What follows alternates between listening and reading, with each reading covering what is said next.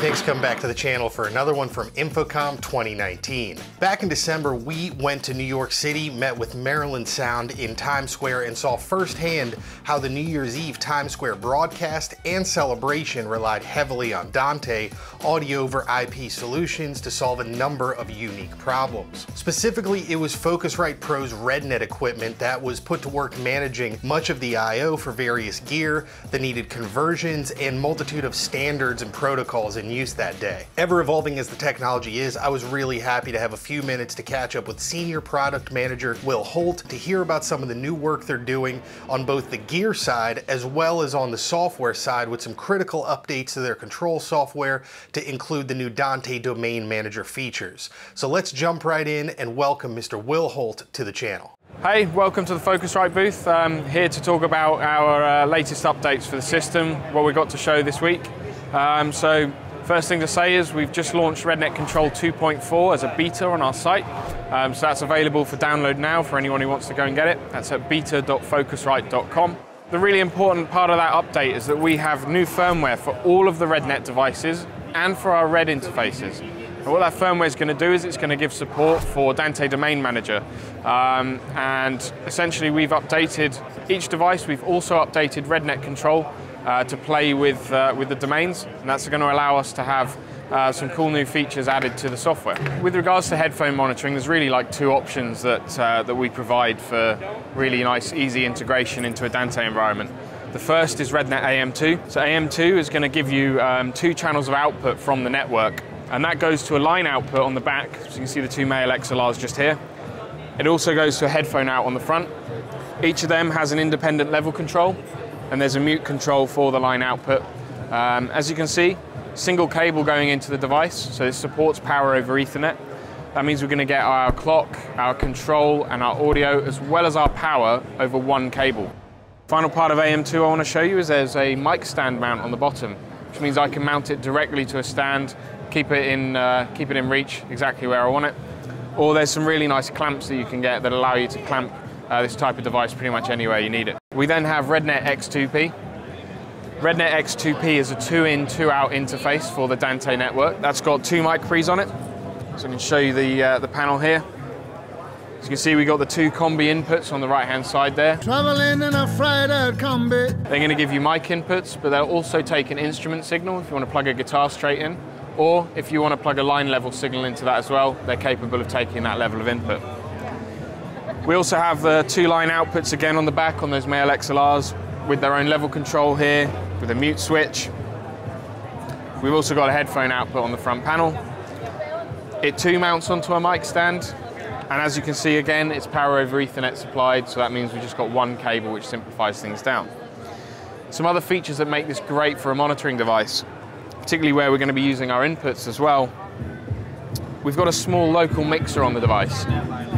That allows me to mix, provide a crossfade between my network inputs and also my local inputs. So effectively it becomes a bit of a more me control. I can get more of me either into my headphones or by pressing the input mix switch over here into the line outputs. So this is Rednet Control 2, specifically 2.4.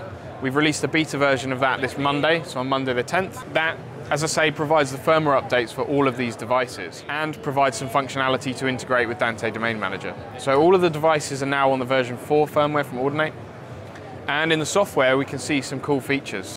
This video was made possible in part by my good friend Baz the Roadie. He's out on tour right now, and you can follow along at baztheroadie.com. But when he's not on tour in the off season, he does awesome seminars about touring life, pro audio on the road, and you want to be sure to catch those if you're in the Pacific Northwest. So hit baztheroadie.com for more info and dates. He's going to be announcing his fall schedule very soon. baztheroadie.com. Thanks for all the support, Baz. First of all, you'll notice that I've already logged in, so I'm going to bring up the login window. You can see we've got a username and password entry for Dante Domain Manager, so I can enter my details in there.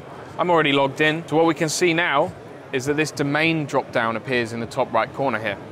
That allows me to select the domain that I want to be viewing. So you can see I've got a few different domains set up here. I can go through and select each of those. The other thing we see is I've got my role over here.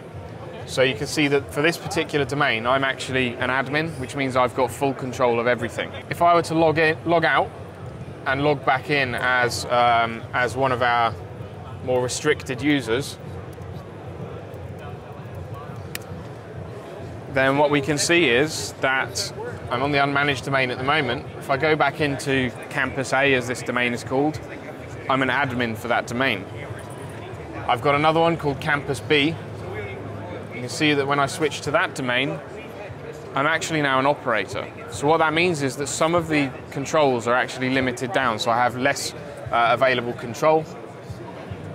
And then finally, if we go and look at Campus C, then what that's going to show us is that I'm only a guest on that domain, and therefore I don't have control of any of the features that are relating to the Dante side of things. So you can see that my sample rate is grayed out, my follow sample rate is grayed out, and all of the settings in the settings menu for the device are also grayed out. So we're providing functionality above and beyond just supporting Domain Manager, and we're actually integrating it into what we do as well. Thanks again, Will, so much for taking the time amongst all the chaos at Infocom to be on camera and talk to us a little bit about what you guys have going on. Really awesome looking stuff there, and I hope to have some of the Focusrite Pro equipment in for proper first look, tear down, and review shortly here in the future. If you'd have an interest in seeing any of their equipment specifically, let us know down in the comments below. I know I'm really interested in trying some of those headphone PoE solutions that Will showed us, but there's a ton of other boxes out there that they make, and I'd love to know which ones you're interested in most. Thanks to everyone who supports the channel by following the affiliate links in the description below and visiting DcSoundOp.com regularly. It's so great to see the website traffic growing and to meet so many of you through social media. If you're not following on Instagram and Facebook, find us at DcSoundOp on all those platforms. That's it for this time. Thanks again for watching. More Infocom videos to come. There's still some really cool interviews and talks with a handful more people. So stay tuned. Lots more to come. It's going to be a fun summer. Hope you're all having a great time during festival season. Really appreciate all the help. See you next time.